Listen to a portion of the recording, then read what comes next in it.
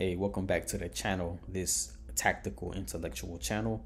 Hey, thanks for lending your ear to hear this, display of facts and evidence. We are in the Melanated Europe Part 2 presentation here. So we're going to hit the ground running and get into it. We're about to read an article from the New York Times. This is all the way back Tuesday, January 19th, 1904, and it's entitled Origin of the White Race.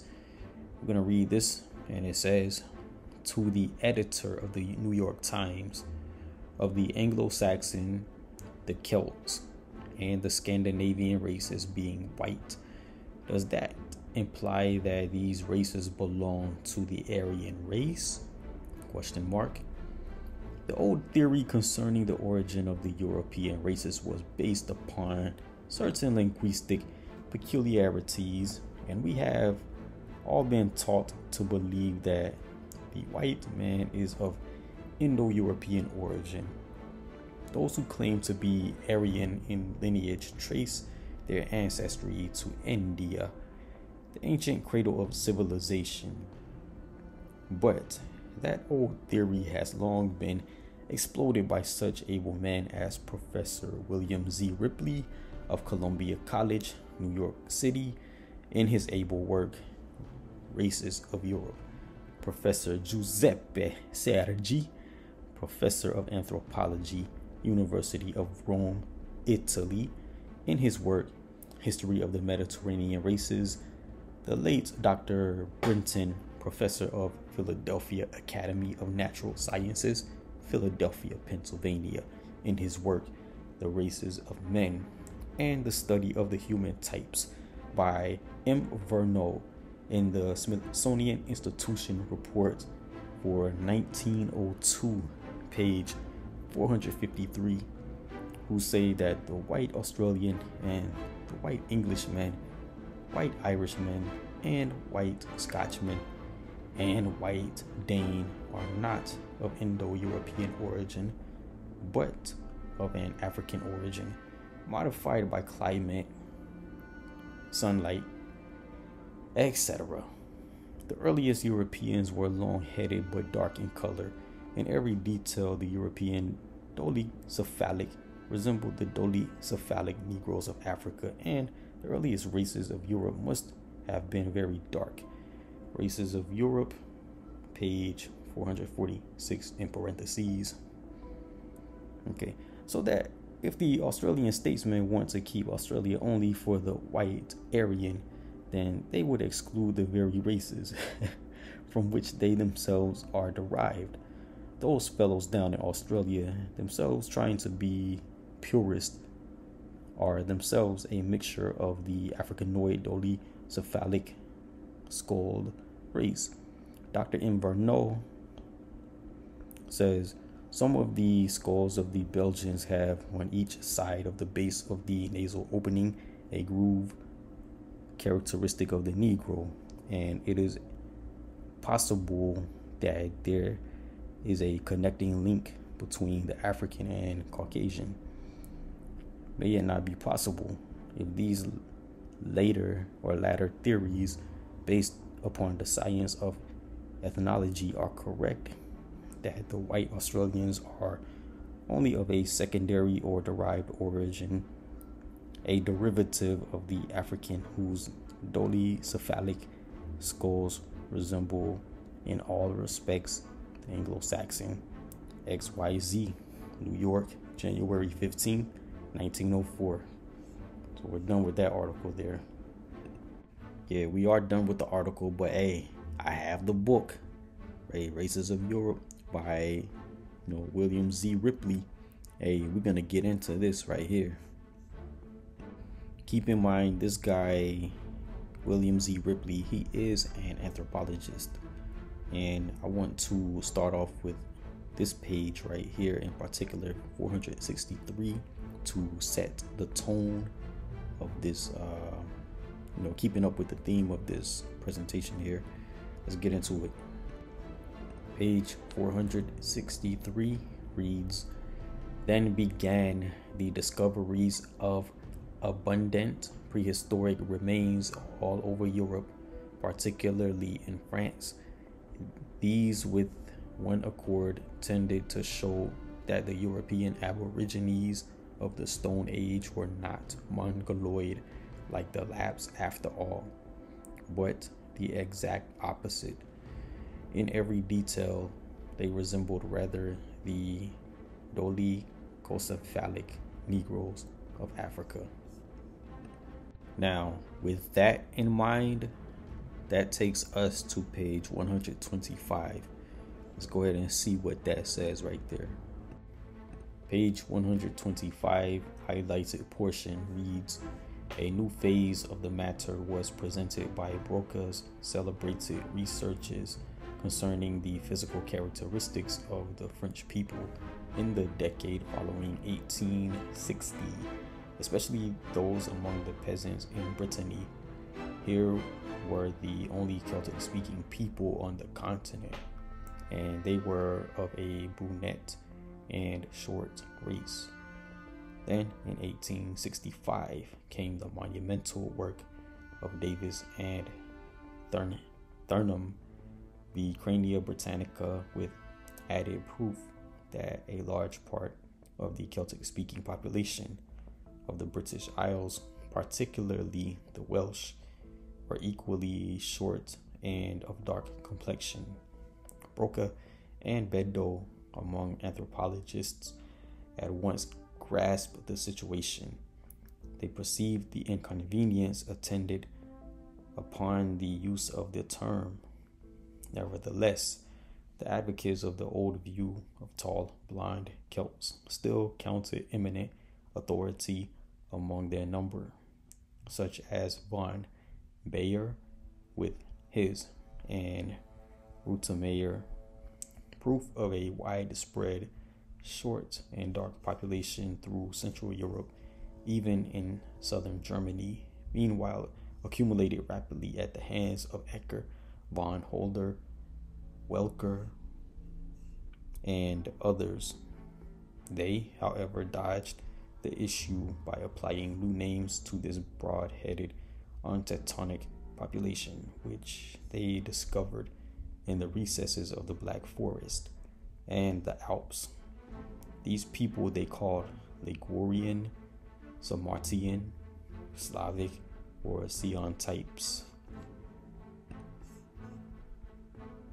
So really, it's very interesting what I just read, because you see back in 1865, the book Crania Britannica, they provided extraordinary proof that a large part of the Celtic-speaking population, especially the Welsh, they were short-statured and dark-complected. So that brings us to the point that many anthropologists of the time, they realized what was happening when that came out right there.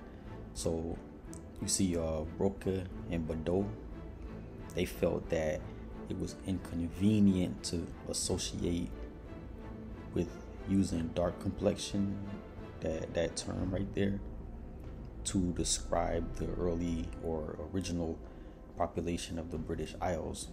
So really, despite much evidence, there was still many who advocated the old view of the tall, blonde Celtic population. And I have to bring this out. Back in 1865, this was considered an outdated view, that tall, blonde-haired Celt right there. So the image or idea of the Aryan, light-skinned British Islander, or the Celt, that was a highly revered image right there. And it was backed by many anthropologists of the times, like von Baer, His, and Rotmeyer, as it brought out in that portion I read. So the facts and evidence of the dark population of Central Europe and southern Germany was spreading rapidly when this book came out, because honest anthropologists like Ecker, von Holder, Welker, and others they were telling the truth.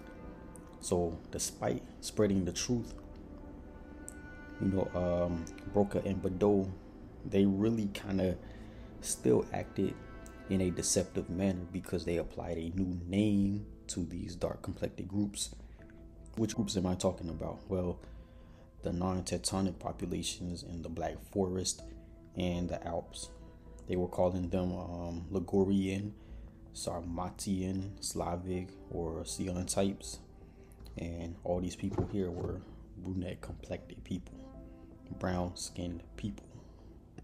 Page 126 in the highlighted portion reads, "Whatever be the present state of opinion among students of other cognate sciences, there is practically today a complete unanimity of opinion among physical anthropologists that the term Celt, if used at all, belongs to the second of our three races, is the brachycephalic darkish population of the Alpine highlands. Such is the view of Broca, Bertrand, Topinard, Collignon, and all the French authorities. It is accepted by the Germans, Virchow, Coleman, and Rank, as well by the English, foremost among them Dr. Bedeau, and by the most competent Italians." Page 127, the highlighted portion up top reads, "That anthropologists called the tall and blonde people of northern France and Belgium Gauls or Cymry, and the broad heads of middle and southwestern France Celts, while Caesar or Kaiser, as we saw, insisted that the Celt and the Gaul were identical." Drop down a little bit. Okay, and it reads, "Still greater confusion arises if we attempt to discuss the origin of the people of the British Isles, where this Celtic question enters again. Thus the people of Ireland and Wales, of Cornwall and the Scottish Highlands, together with the Bretons in France, would all be Celtic for the linguist because they all spoke the Celtic language. For the anthropologist, as we shall see, the Breton is as far from the Welsh as in some respects the Welsh are from the Scotch. And after all, the best opinion today is entirely in accord with Bellagut's original suggestion of 30 years ago that the Celts of the historians never in fact formed more than the ruling class all through Central Europe." So reading page 126, the whole point is to establish that there was a darkish population, as it says right there, of the Alpine highlands right there. We will come back to the dark Alpine population, but on page 127 right there, let's just look at how the anthropologist and Caesar, there's a disconnect between the two of these guys right here, because the anthropologists, they call the tall and blonde people of France and Belgium, they group them as Gauls or label them as Gauls or Cymry, whereas Caesar, he saw or viewed the Celts and the Gauls as similar people. So we're gonna discuss that a little bit later. I'm gonna tie everything in together, but let's go back to the brown Alpine race of people. Page 128, the highlighted portion reads, "The word Alpine seems best to fit this second racial type which we have isolated. We shall therefore everywhere call the broad-headed type Alpine. It centers in that region. It everywhere follows the elevated portions of Western Europe. It is therefore preeminently a mountain type, whether in France, Spain, Italy, Germany, or Albania. It becomes less pure in proportion as we go east from the Carpathians across the great plains of European Russia. By the use of it, we shall carefully distinguish between language, culture, and physical type. Thus, the Celtic language and the Hallstatt culture may spread over the Alpine race or vice versa. So really from these sources here, we can gather that there was a race of brown Alpine people who were ancient there in parts of Europe. And this corroborates or backs up what's to be found in the book Origin of the Anglo-Saxon Race. It talks about there's a couple of different pages where it talks about the Central European brown Alpine race and the ancient brown race or races of Northern Europe. I'm going to show these pages there, but that's the point right there. And also when it mentions the Celtic language on page 128, by the way, but it mentions that, what does it say? This Celtic language and the Hallstatt culture may spread over the Alpine race or vice versa right there. So it's telling you that there's an interchange of language or culture onto these people, these native brown Alpine race or races of European people, with those who decided to migrate and settle in their area. Does that make any sense? I hope so. Page 132, highlighted portion reads, on the calcareous plains, the people were taller, of light complexion, with blue or grayish blue eyes, and having fine teeth. In the upland areas of a granitic formation, the people were stunted, dark in complexion, with very poor teeth. These groups used distinct dialects. That's it for that one right there. So there you go, a population who were dark in complexion and stunted in stature or height. That goes in tandem with the information that we previously were uncovering in not only this presentation but other presentations. So let's move on. Pages 321 and 322, highlighted portions.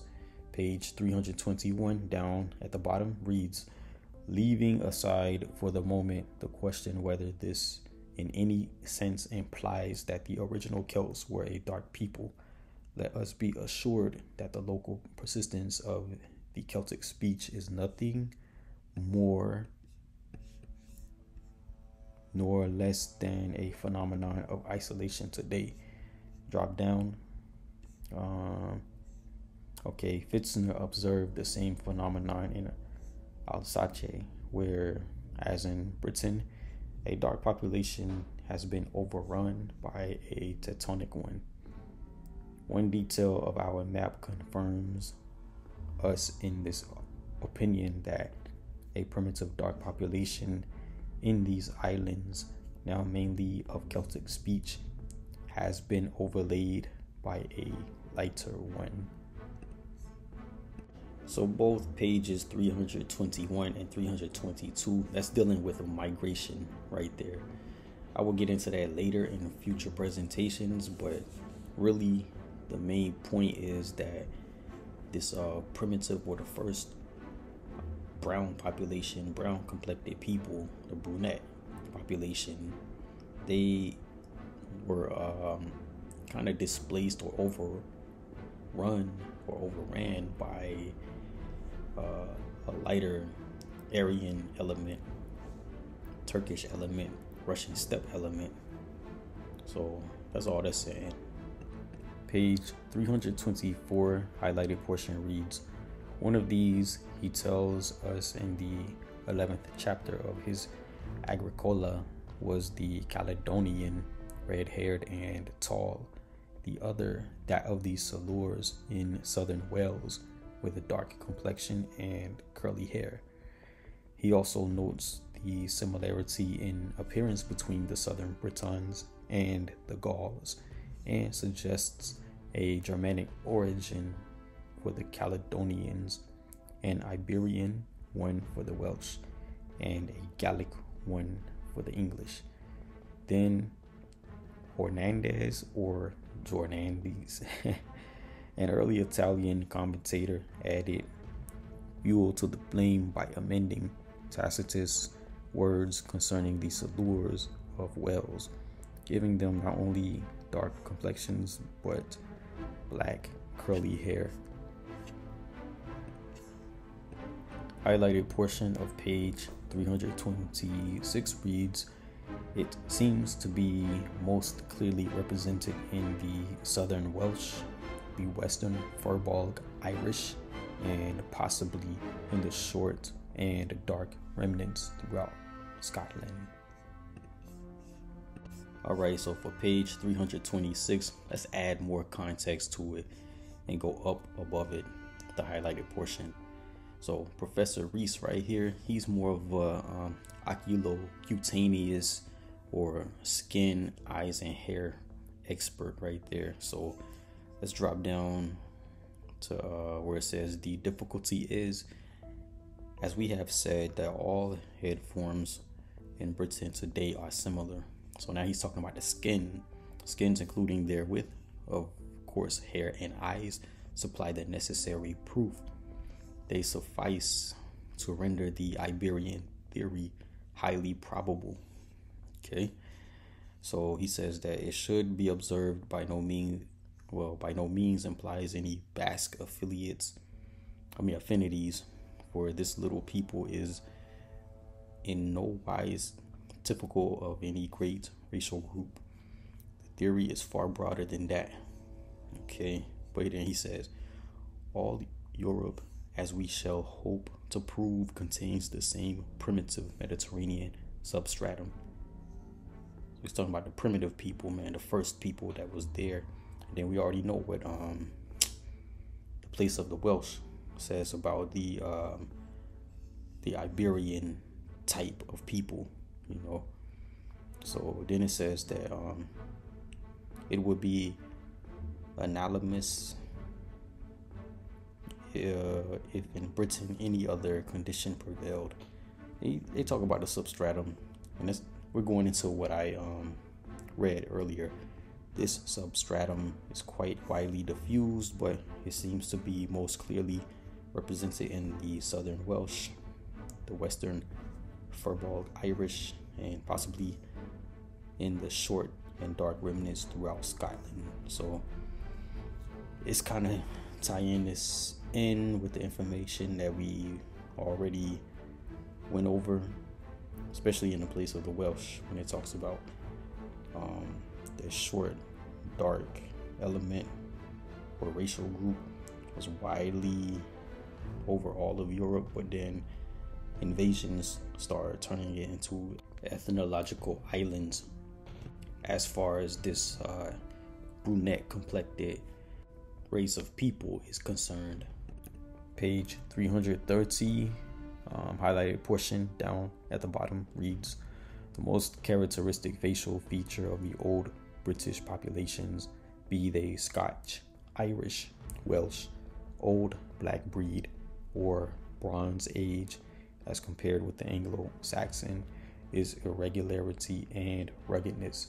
The mouth is large, the upper lip broad, the cheek bones prominent. In the Bronze Age type, as we have seen, the nose is large and prominent. In most of the other earlier types, it is often merely broad at the nostrils.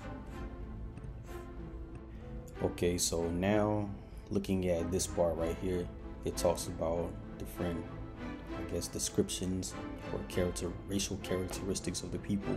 But my thing is, I just wanted to focus on the old black breed right there of the Bronze Age. Now, all these other features right there, when it's talking about, their lips and nose and all of that, well, melanated people, even in Africa, on the continent of Africa, they have different features. So I'm not just gonna attack on one type of feature for all melanated people, because I don't believe in that. I've seen it firsthand.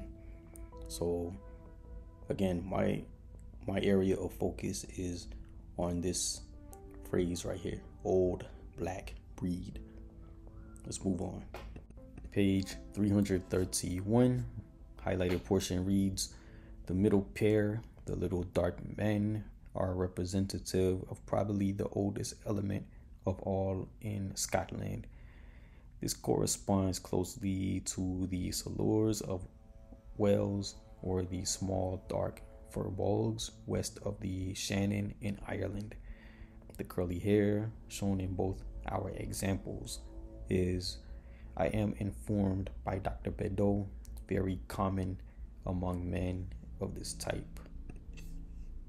Page 466, the highlighted portion reads, we are strengthened in this assumption that the earliest Europeans were not only long-headed, but also dark-complexioned. By various points in our inquiry thus far, we have proved the prehistoric antiquity of the living Cro-Magnon type in southwestern France, and we saw that among these peasants, the prevalence of black hair and eyes is very striking. And comparing types in the British Isles, we saw that everything tended to show that the brunette populations of Wales, Ireland, and Scotland constituted the most primitive stratum of population in Britain. Furthermore, in that curious spot in Garfagnana, where a survival of the ancient Ligurian population of northern Italy is indicated, there also are the people characteristically dark. Judged therefore either in the light of general principles or of local details, it would seem as if this earliest race in Europe must have been very dark. It was a Mediterranean in its pigmental affinities and not Scandinavian. Okay, drop down. These Berbers and their fellows, in fact, shading off as they do into the Negro race south of the Sahara, we must regard as having least departed from the aboriginal European traits. And in Europe proper, the brunette, long-headed Mediterranean race is but slightly aberrant from it. So now let's go back to page 466 right here. And as you can see, there's some things that kind of stand out right there. You can see that it says that the Europeans were not only long-headed, but also dark-complexioned. Where a survival of the ancient Ligurian population of northern Italy is indicated, there also are the people characteristically dark. And then finally, number 3, the earliest race in Europe must have been very dark. Now, this is not like an Antonio Banderas type of complexion right there, because he's not very dark. He's not dark complexion. He's not characteristically dark like that. I just found that interesting right there. Now let's make a pivot to the Journal of the Anthropological Institute of Great Britain and Ireland, and we're gonna check out page 176. Page 176 of the highlighted portion reads, long before the Roman conquest, the intrusive Aryan Celt had been intermarrying with the older inhabitants of the country, who doubtless belonged to more than one race. The result being that the so-called Celtic race is an amalgamation of races differing physiologically, but dominated by a common moral and intellectual character, the consequence of subjection for a long series of generations to the same conditions of life. It has become a commonplace of ethnology that the so-called Celtic race includes not only the fair complexion Aryan Celt, but also the black Celt, or Iberian with dark skin, black hair and eyes, and small limbs. The subject, however, is much more complex than this simple division would imply. We have seen that under the red Celt are included two distinct varieties, The black Celt is equally irreducible to a single type, while the fact that the two types of red and black recur in the same family, my own for example, not only indicates their long continued intermixture, but suggests the existence of intermediate varieties. So as you can indeed see right here, it is talking about the African type presence of these people right here. These people are described as brown. They're described as the Alpine brunette or brown race, the ancient Alpine race. And the complexion is dark. It's a very dark brunette type and all of that. It's talking about an African type people. So let me go into this book right here entitled The Black Kings of Europe by Anu Mbantu. And this is a sentiment that I share right here, or I've adopted the same sentiment that he has. So let's examine it and get a clearer understanding of what I will be using from here on out or going forward. There are 2 points we would make in response. Firstly, being black does not necessarily mean being African, because indigenous black people are presently found in places outside of Africa. The further back in history one goes, the more places one finds outside Africa with black populations. That is because indigenous populations everywhere were once black. It is the consequence of an African origin. For this reason, where we have evidence of a black connection, but no direct evidence of an African connection, we will describe the subject as having African type ancestry rather than African ancestry. I will be saying African type when I'm talking about people that have a origin of Africa, but they are far removed from Africa and develop, different cultures and customs and everything, so on and so forth. That's divergent. Well, basically people who are divergent from the people on the African continent. Now, I know that that explanation wasn't good enough, and I know that there will be people who are pro-black and part of the diaspora who's gonna be like, man, you just hate being, you ashamed and all that. No, I'm not. Hey, I'm proud of what I am. I'm proud of who I am. I'm proud of the melanin. Dark skin, cool. But this is what I mean right here. I'm just talking about people who are far removed from the continent that they originated from. And I say African continent and the Near Eastern region of the world. Now, you know what? Let me not explain it. Let me give a video right here, and let me let this woman from the African continent explain it from her vantage point as someone who's connected in Africa or with Africa. Let her let's see her vantage point from the person that's inside looking out instead of the person that's outside looking in.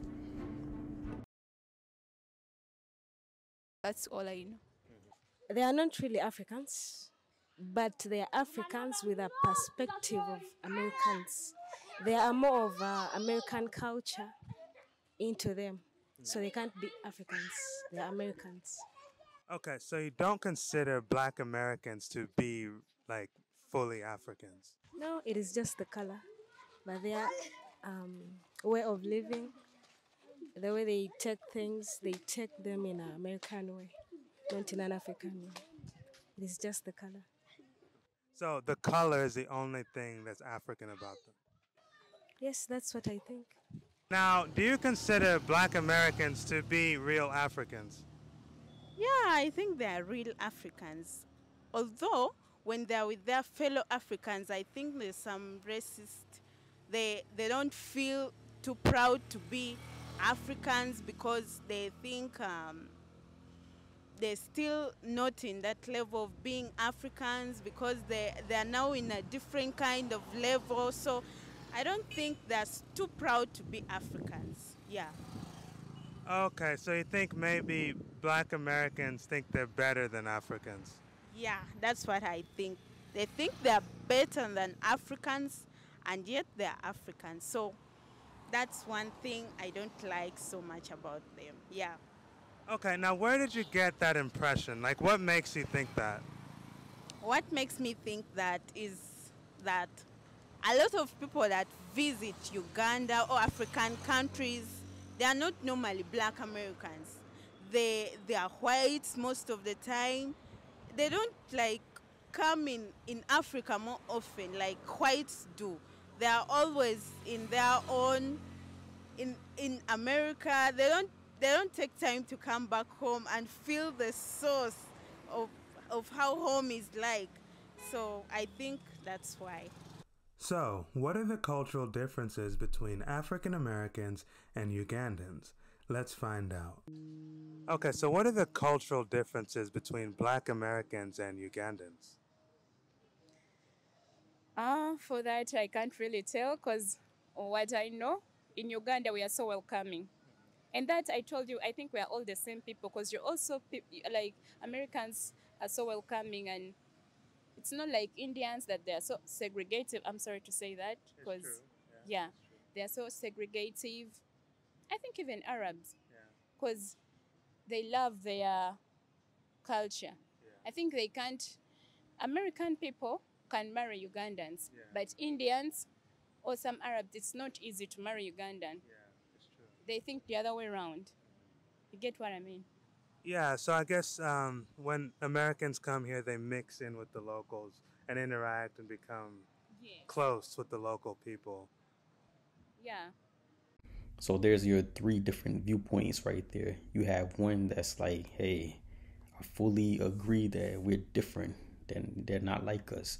Then you have one that's in the middle that's like, yeah, kind of no, kind of yes. And then you have another one that's like, hey, yeah, we're the same. So, but they all acknowledge a cultural difference, and that's what I'm getting at right there. So let's go back to this article right here, this New York Times article, Origin of the White Race, all the way back in 1904. Now let's look at the second paragraph.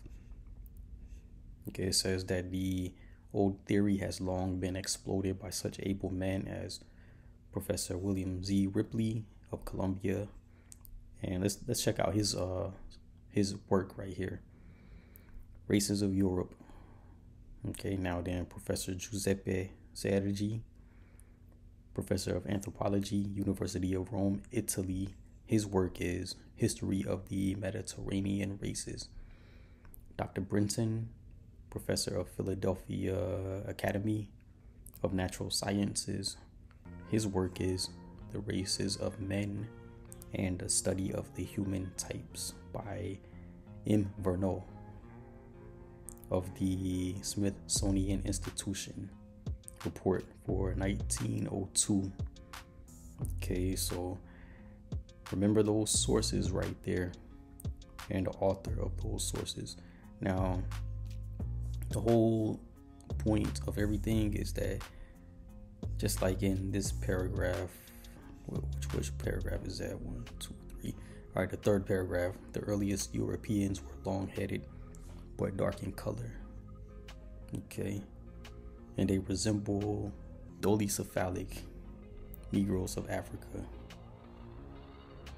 Okay, and the earliest races of Europe must have been very dark.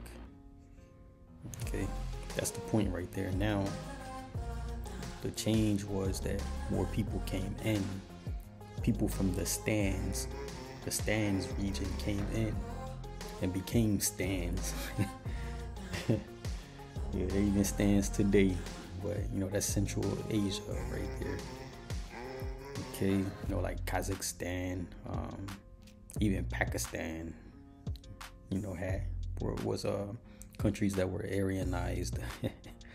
So now the whole point of this video is that, okay, at one time that was a dark continent, but now with various migrations and settlements by the people of the stands or Central Asian region, you see that there's a mixture that took place. So you can tell who's mixed and who's not now.